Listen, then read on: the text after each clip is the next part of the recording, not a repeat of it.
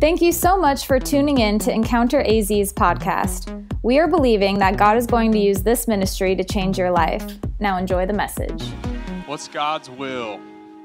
You know, I get a question almost more than any question from people. How do I know what God's will is for my life? And so I've been wanting to teach about that for a while. So I have some thoughts I want to share to you about that this morning. The title of my message, if you're taking notes, is Finding God's Will. Kind of looks like Finding Dory. We did rip it off, okay? Just don't tell Disney. But it's kind of hard to find God's will sometimes. It's kind of confusing, and so I want to give you some thoughts and to make it a little simpler for you. I think we make it more complicated than it is a lot of times. So I want to talk to you about God's will this morning. One thing I have noticed, if you're married in here, maybe you can share my struggle, because the struggle is real with marriage in this aspect. When you get married, you never again agree on one thing. No, I mean, you agree on a lot of things, but there's one thing you don't agree on. Hopefully you agree on a lot of things. I realized the moment I got married was the day I would never again agree on where to eat. I don't know if you guys have the same struggle as me, but let me tell you how the conversations go when my wife and I are deciding if we're going to go out to eat, where we're going to eat, okay? It goes something like this. Hey, Jen, what do you want to eat? Oh, I don't care. I'll eat anything. You decide. I don't care. Anything. Absolutely. I'm just hungry. Anything. All right, how about let's go get some pizza? No, not pizza, okay? Not pizza. I had pizza last Tuesday, okay? Anything else, really, anything else. Okay, how about we'll go get a burger? Oh, burgers again? Are you serious? Anything you want. No, not anything. It is a struggle to find out. We never know where to go. Am I the only one who struggles with this? Any other men can say amen that they struggle with it? All right, thank goodness I'm not alone. I'm preaching to the right crowd. But many people kind of live their life looking for God's will this same way. Brent, I don't know where to go. Like, I want to do God's will. I want to know I'm walking in God's will, but I have no idea what that is. I'll never figure out where to go. And I don't think God desires for us to live that way. But the truth is, finding God's will is not like Dora the Explorer. There is no map, okay, that goes along with it. I have kids, so stay with me. I'm the map. But there's no map that goes along with it, so we end up with these questions. Like, young people always ask me, Brent, where should I go to college? Like, where does God want me to go to college? Or should I leave this job and start another job? Or what do I do when I'm looking for a mate? Or even what do I do when my friend steals my boyfriend or girlfriend? The first thing you do is say swipe or no swiping, okay? But the truth is, finding God's will it seems difficult sometimes. So I want to explain to you that this morning that there are two types of God's will. There's His revealed will and His concealed will. And what I mean by that, I'll lay it all out, but the revealed will of God is the Word of God. Okay, when we read the Scriptures, we have the revealed will of God for every believer. Should I help people, Brent? Well, the Word of God says you should help people. You should love even your enemies, so go ahead and do that. That's the revealed will of God. So we know that, but so often I meet people who are trying to find out the concealed will of God, but they never even started living and fulfilling the revealed will of God.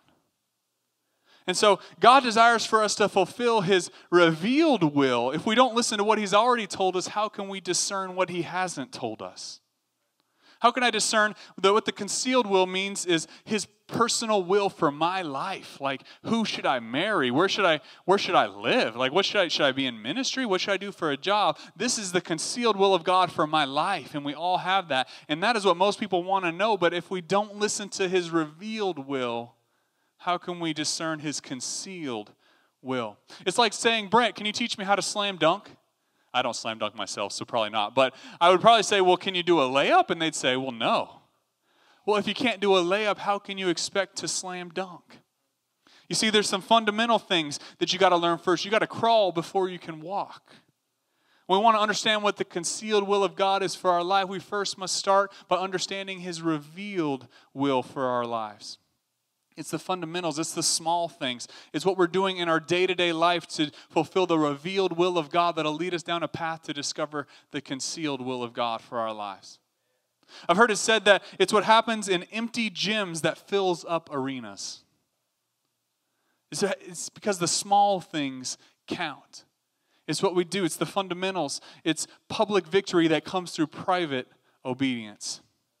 Because God's will never take you where your character can't sustain you. Or you'll lose it real quick. What I mean by that is, Brent, I'm supposed to be preaching. Well, you're still young and you still have a lot of things that God wants to deal with. If I gave somebody a mic the day that they were called to preach, odds are their character could not sustain them. God has a process that He wants to help them to grow as they continue to obey the revealed will of God and grow and mature in their faith until they get to a place where God has taken them through the process and their character can carry what His will is. Does that make sense? God's revealed will, the Word of God, obedience to the Word of God, it comes in 3 stages. It's always, sometimes, and never. Okay? There's 3 different types of things to look at when you look at God's Word. There's certain things that are always okay for us to do, right? I mean, it's always okay for us to love people, right? I mean, that's kind of cheesy, but let's be honest. There's things that are always okay. There's things in the Word of God, in obedience to God, that are sometimes okay, if you do them in moderation, like eating. That's my biggest struggle, but I luckily have a fast metabolism, praise God, but that's still yet a struggle. There's some things that are always, there's some things that are sometimes that must be done in moderation, and then the Word of God gives us some things that are never. That God has put boundaries in our life to protect us from things on the other side, not because He wants to keep things from us, but because He loves us and He knows that what those things bring into our life. But I want to help you today to navigate God's concealed will when it's not clear. Because let's be honest, sometimes there's no verse to turn to. Like when it has to do with personal things in our life. When you're looking for someone to marry, the Bible tells us what to look for. It tells us to look for a person who loves Jesus, right? A person who understands what it means to be a biblical husband or wife. These things are things that we look for in a spouse because the Bible tells us. But it doesn't tell us blonde or brunette, okay? It doesn't tell us everything.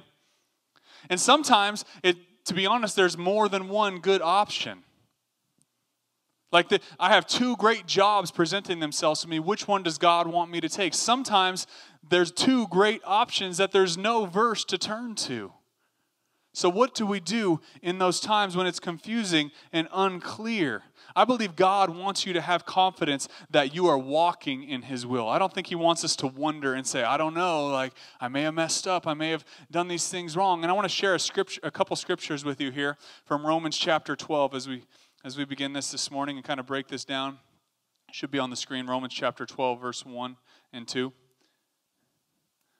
There it is. It says, therefore, I urge you, brothers and sisters, in view of God's mercy, to offer up your bodies as a living sacrifice, holy and pleasing to God. This is your true and proper worship. Another version says this is your reasonable worship. Do not conform to the pattern of this world, but be transformed by the renewing of your mind. Then you will be able to test and approve what the will of God is, His good, pleasing, and perfect will. I want you to notice something about this scripture. It tells us all these things about being a living sacrifice, being transformed. And then at the end it says, then you will be able to test and approve what God's will is. See, it's an outcome. God's will is an outcome. See, Paul's saying live your life now so that the outcome is that you're walking in God's will. One thing you can write down, this is tweetable if you want to, if you're taking notes. It says, God's will is more present than future, yet it often remains invisible until it's in the past. See, we're always looking to the future and saying, God, what's your will for my future? I think God's will is more present. What am I doing right now than it is future? And sometimes it's not visible till it's in the past, right? We look back and say, oh, that was God's will. Now I see. See, but we always want to know beforehand. We want to know the big picture.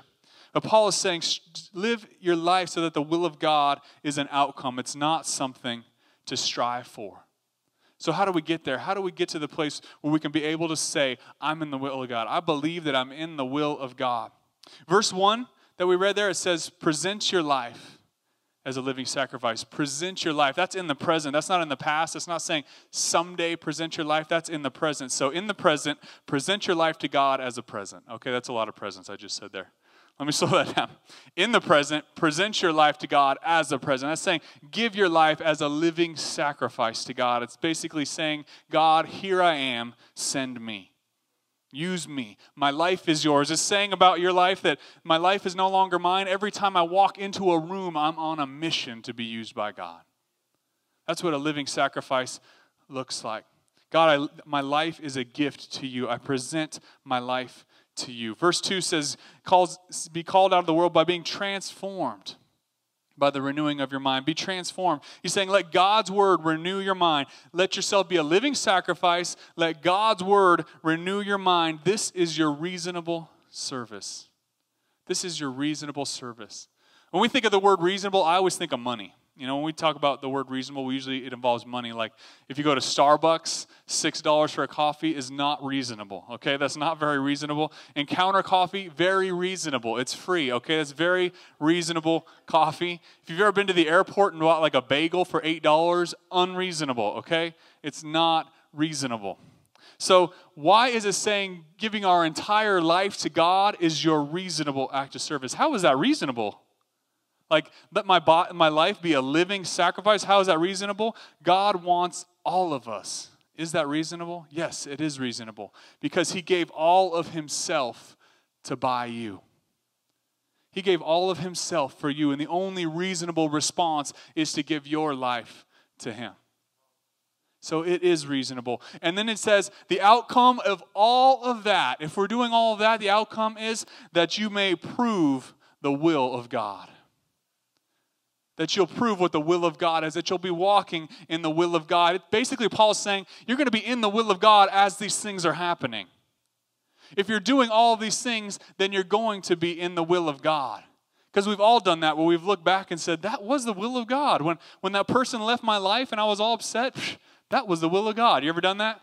Or when I lost that job and I was so stressed and I thought like God had left me or something, now I see that was the will of God because he gave me a better job and that was a bad situation. Anybody else ever had that happen? Is anybody getting anything out of this? I know this is a little different, but I feel like this is important for us to talk about. So how did that happen? How did it happen where you look back and you're like, wow, that was the will of God? You know how it happened? It happened when you weren't paying attention to it and you were just being a sacrifice. You were just living your life for God, and he was working things out for you because the will of God is more of a journey than a destination. We all want to see the destination. God, what do you want for my life? Where should I go to college? Where should I work? What should I do with my life? Who should I marry? What do you want me to do for my next job? What's going to happen with my house? We have all of these things that we worry about. We see the destination, but I believe God is saying, just join me on the journey, and I'll take you to the right destination.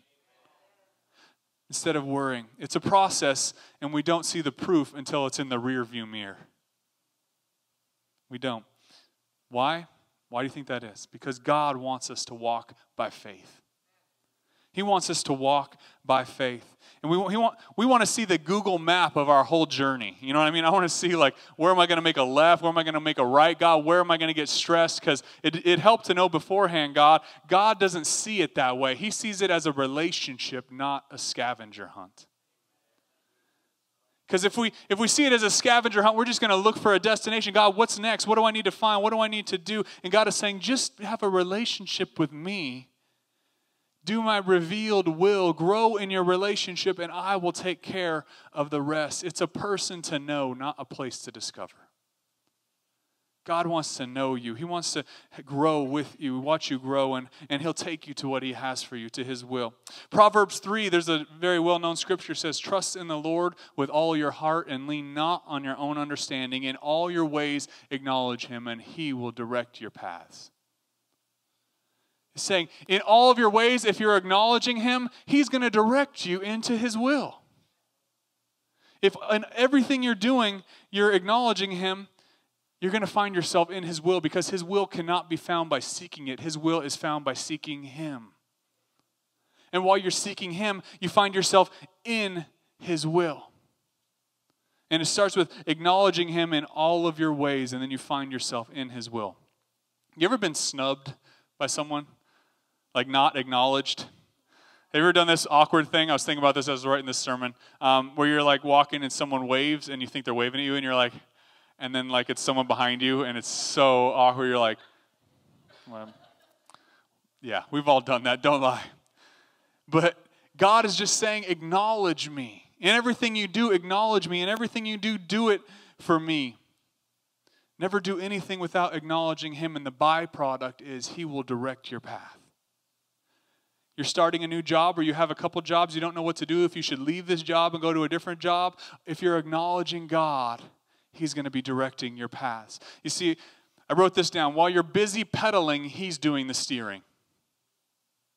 While you're busy pedaling, he's doing the steering. Bikes cannot be steered unless there's motion. You ever try and steer a bike when it's not moving? You're going to fall. I don't care how good a balance you have, how good of a bike rider you have. You add motion, and then steering becomes possible.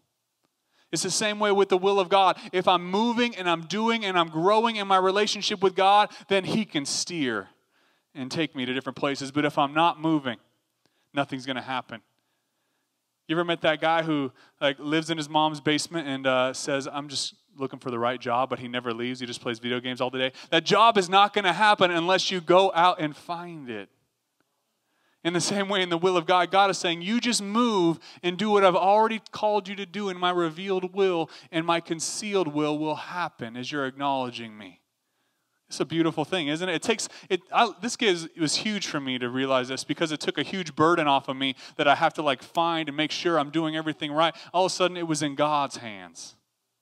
There's another story in Genesis 24 where Abraham asked his servant Eleazar to go find his son Isaac a wife. And Eleazar finds his wife Rebekah. But you know what? Eleazar didn't just sit there and pray for her to come. He went out and he looked and he said, God, direct me. And the story actually says, on the way, the Lord led me.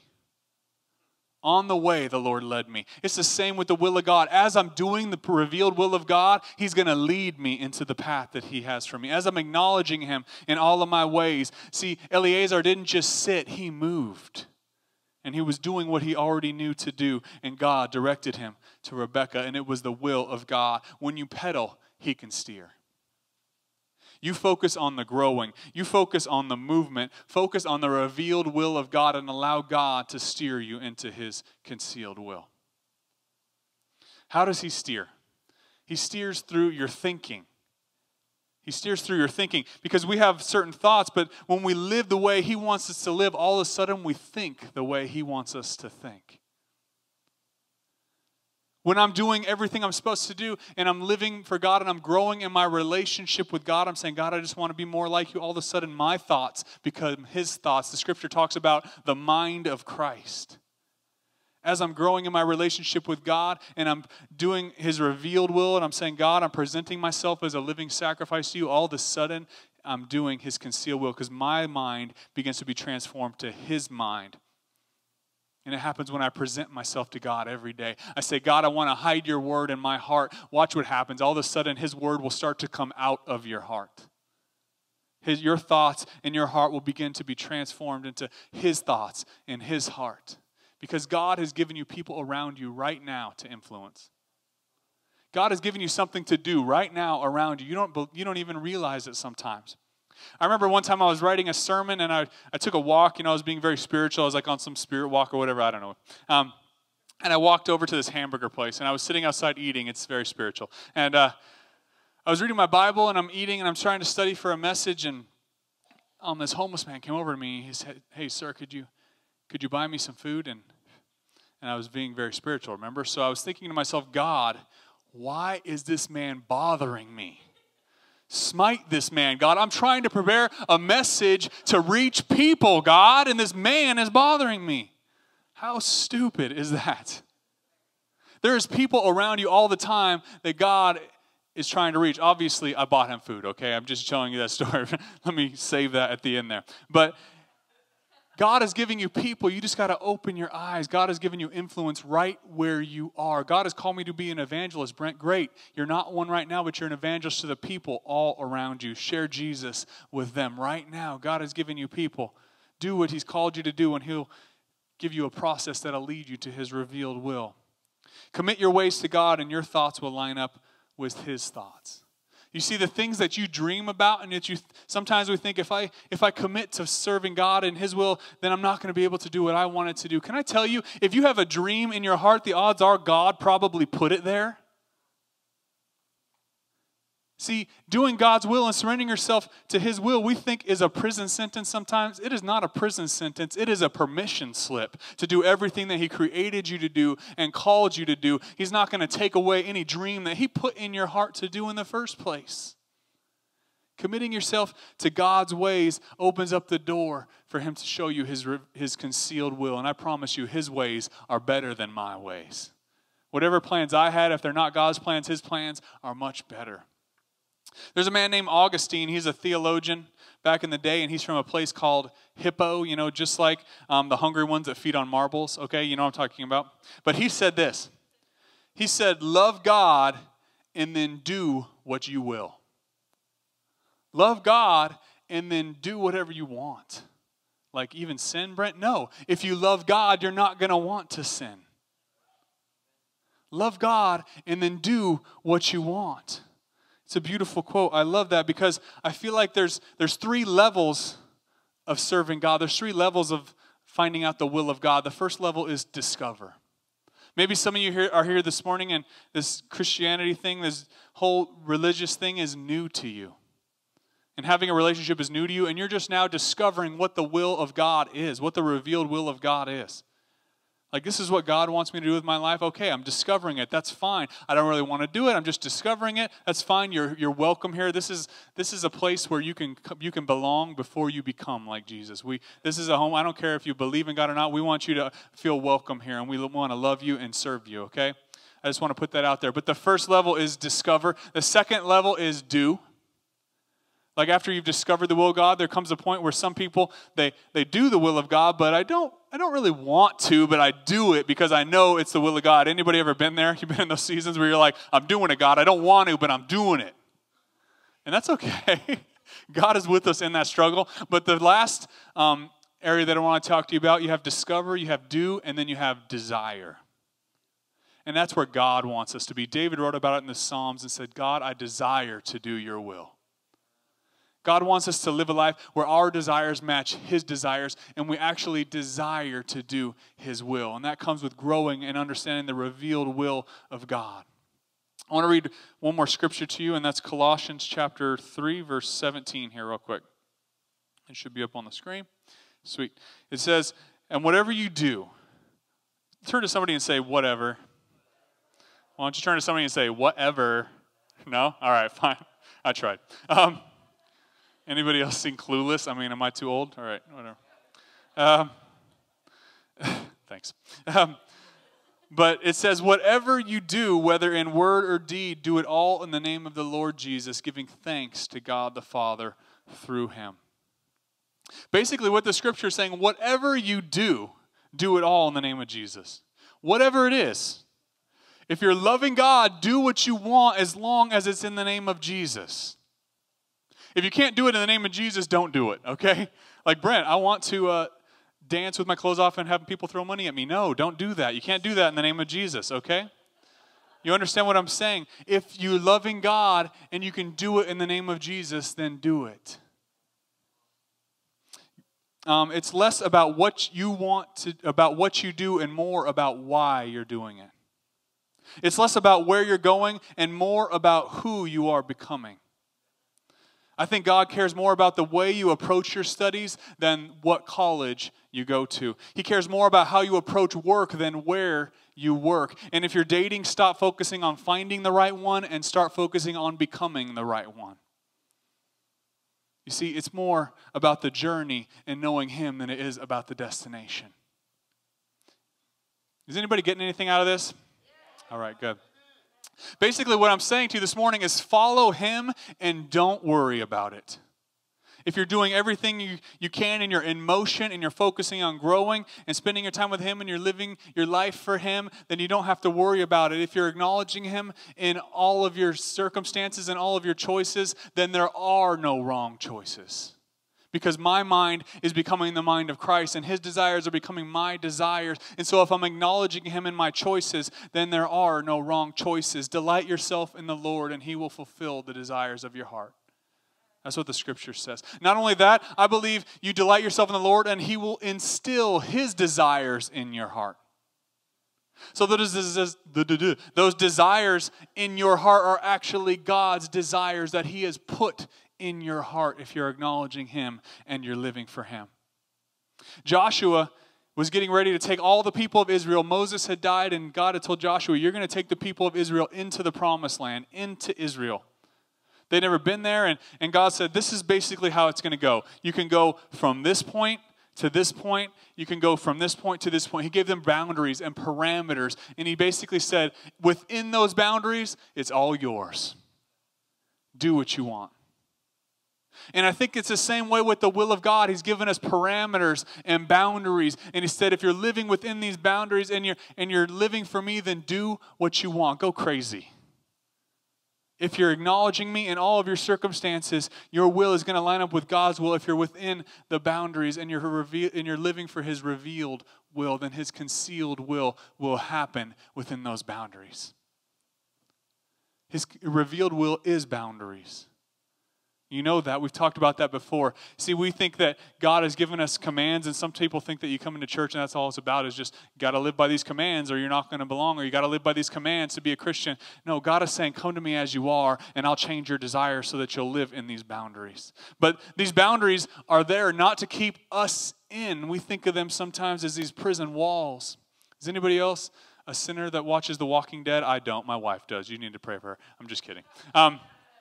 But in that show, the very best season, so I've heard, was season 4, where they were stuck in a prison. But you know what's interesting about that prison in that show is that prison was where they wanted to be, because what was on the outside could kill them. And so often we think the boundaries and the parameters of God, like that prison, are there to keep us in, like a prison wall. But actually those parameters are there to keep zombies out. No, not zombies, but to keep walkers out.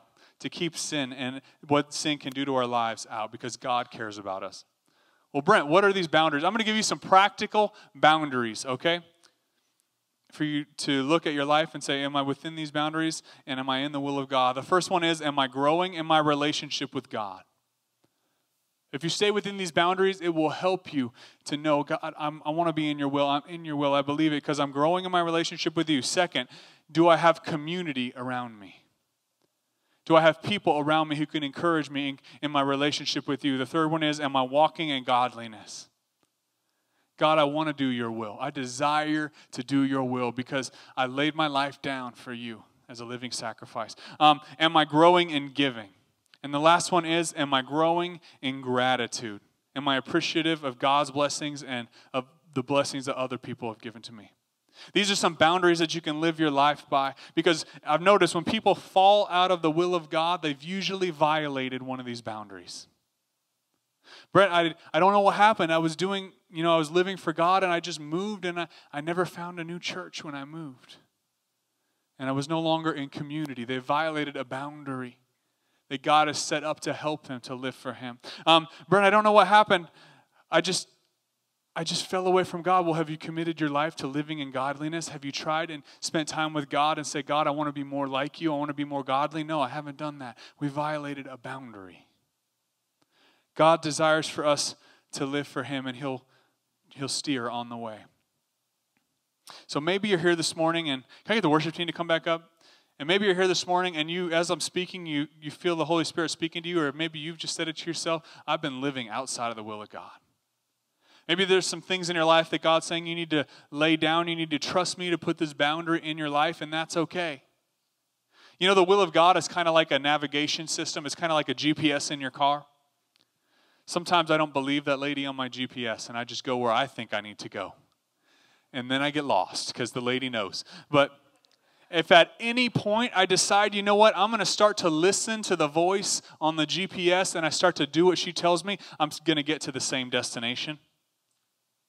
And if at any point you decide, God, I'm going to commit my ways, I'm going to acknowledge you in all my ways, and I'm going to turn when you say turn, and I'm going to do and live my life for you, all of a sudden, that destination that he had for you, the will of God, the concealed will of God is still available to you. All you got to do is start to respond to that voice today.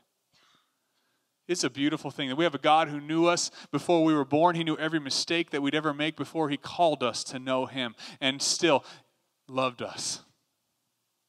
I know for me, because I know my own mistakes, that's hard. When I look back, I'm like, man, God, why would you choose me? Why would you love me? And I think we all do that. But we have a God who even then knew that there was a destination that he was going to take me to, because at some point in my life, I was going to stop what I was doing and begin to respond to his voice. And then he took me into his concealed will for my life.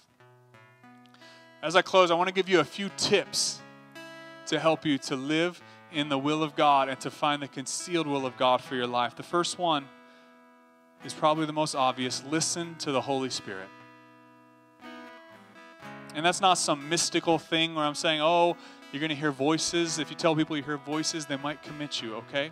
But when the closer I get to Jesus, Jesus said, my sheep will know my voice. The closer I get to Jesus, the more I sense his leading in my heart. And we all hear from the Holy Spirit. That's the voice that tells you don't do that before you're about to make a big mistake. When we begin to be aware of that voice, when that person at our job offers us an opportunity, but it involves compromising our morals, and that voice says, don't do that, it's the leading of the Holy Spirit, and we need to listen to that to stay in God's will. We need to listen to the Holy Spirit. The second tip is lean into wise counsel. You want to be in God's will? Find some people, get some people around you who are doing better than you, who are more mature in the relationship with God, and say, what do you think I should do in my life? What do you see in me? Get some people around you who will tell you that you're dumb sometimes. You need some people that will say, you know what? You're dumb. Don't do that. In love. You know why? Because the people around you, they steer you. The people that you surround yourself with, your life will head in the direction of their life. And so if I'm surrounding myself with good people who are more mature in the relationship with God than me, or who are encouraging me in my relationship with God, my life will be steered in that direction. But if I'm surrounding myself with people who are outside of the will of God, you cannot get godly counsel from ungodly people. And my life will be steered in that direction. And it's okay. I'm not saying go and drop every friend who doesn't love Jesus. I'm saying get a good root system of friends, of community people around you. Like get in a community group that we have it here at Encounter, and start to get some relationships with people who can steer you in the right direction and who will love you and not judge you and say, I don't think that's a great idea, and here's why. We need wise counsel around us. The third tip, use all your passports. What I mean by that, let me explain, is there's a story about Moses, and God is calling him to go and speak to Pharaoh and tell him, I want you to let all my people go. And Moses is like, how can I do that? And God asks him a question. It's one of my favorite questions in Scripture, and it's all he says to Moses is, what's in your hand? And Moses looks down, he's like, a stick? I don't know, a staff? And God says, throw that staff down. And when he throws it down and surrenders it, it turns into a snake. And God uses it as a sign to Pharaoh. God wants to use what's already in your hand. Use your passports. What I mean by that is, Brent, I don't really have anything in my hand. Yes, you do. What do you use every day? I don't know, chalk? I'm a teacher. Like, I have chalk in my hand. Great. You have a passport into a classroom that I could never be in to show love to young people who are probably hurting.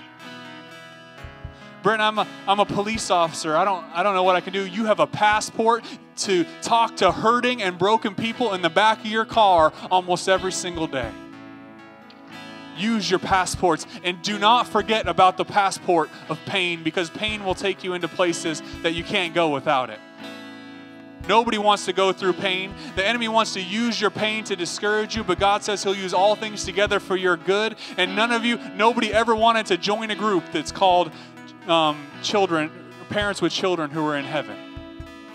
But guess what? That's your passport to talk to some people who are going through the same thing that you are. That's a passport of pain. Next tip is rethink dead ends. A lot of times when we're looking for the will of God, we try something and it doesn't work and we just get discouraged and we give up on it. Don't give up on dead ends. You need to rethink it. God uses closed doors to show you doors that will be open. There's a story in Acts about Paul, and he desired to go to Asia. And he thought this is God's desire for his life. He's on his way to Asia, and all of a sudden God speaks to him and says, I want you to go to Europe. And Paul turned his course and went to Europe. And later on, it seemed like a closed door to Asia. Later on, Paul did get to go to Asia. Sometimes God will give you a closed door, and it just means not right now. Doesn't mean that's not his desire for your life. Sometimes God closes a door on one of our desires and we think, dang, why didn't that work out? Maybe it's just not right now. Rethink dead ends. My last tip is do something. Do something right now while you're waiting. In that gap between understanding and desiring to do the will of God and knowing the concealed will of God, do something. There's a process. You need to enjoy the process, have less pressure and more pleasure. There's a story I read as I close about this man, and it was in May of 1980, and this man woke up and said hi to his wife, and his wife said, I got to go to this baby shower, and he said, that's right, and she said, go ahead and do whatever you want today. I won't be back till late this afternoon, and he said, all right.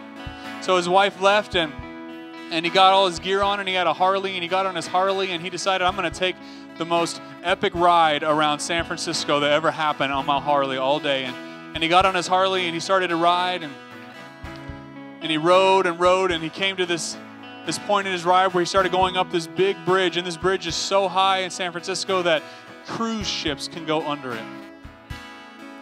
And he's riding up this bridge, he's looking around and seeing the ocean, and it's beautiful, he's having a great time. And as he's looking ahead, all of a sudden he sees a car, and all of a sudden he can't see the car anymore. And then he sees a semi, and all of a sudden it's driving in front of him, and all of a sudden he can't see the semi anymore, and he thought something must be wrong. And he stopped his Harley as fast as he could and put it in the median and looked up, and the bridge had given out. A barge had come through and hit the bridge, and the bridge was out, and nobody knew it. He didn't know what he was going to do. He had nothing. He wasn't a police officer. All he could do was he realized, I'm just going to take off my shirt. And he took off his shirt and he started to wave it in the air. And he's waving it and he's waving it. And this is a true story, and it's kind of sad, but a school bus came. And he's waving the shirt, and the bus driver probably didn't know what he was doing, and the bus driver kept going, and 25 children in a school bus went over the edge. And he's waving his shirt, and along came a semi-truck, and the semi-truck thought, this is strange, something must be wrong. And he slammed on his brakes, and the semi-truck actually skid to a stop and blocked all the lanes of traffic. That man ended up saving probably hundreds of lives that day just by doing what he could in the moment. Can you ask yourself, as we prepared this week to leave and go back to our jobs tomorrow, or whatever we have for this, God has for us this week, ask yourself, what is in my hand and what can I do right now? God has given you people around you and things and influence that you can do right now. You can do God's will, and you can have confidence that you're in God's will right now. It's not a destination, it's a process. Can I have you stand up to your feet with me as we prepare to worship this morning?